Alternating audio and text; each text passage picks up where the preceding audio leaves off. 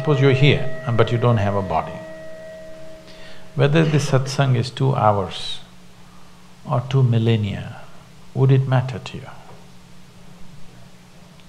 Only because you have a body, 2 hours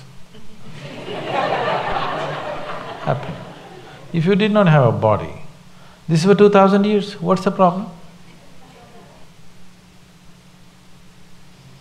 So only because of your physicality, time exists, isn't it? Only because you have a physical structure, time exists in your experience. If there was no physical body, what is time to you? The same goes for space also. If you had no body, what size dress would you need? Minus only because there's a body, space, isn't it? If you did not have a body, how many people could we have for satsang in this hall?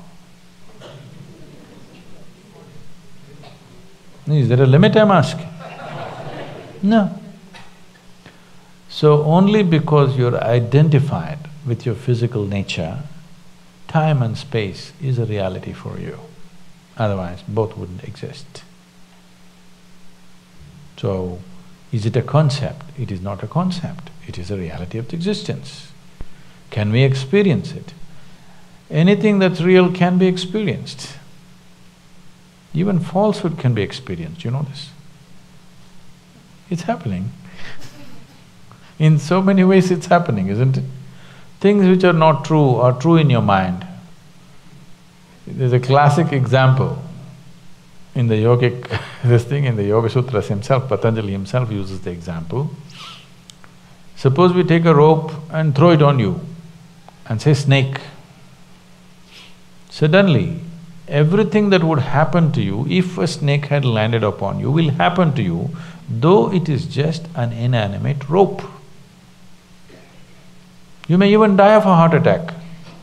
Yes, even falsehood, that which does not exist, you can experience. Such is the beauty of creation. Even that which does not exist, you can experience. Why would you be denied the ability to experience that which does exist? You definitely can. It is just that you have to disengage a little bit from your personal entertainment.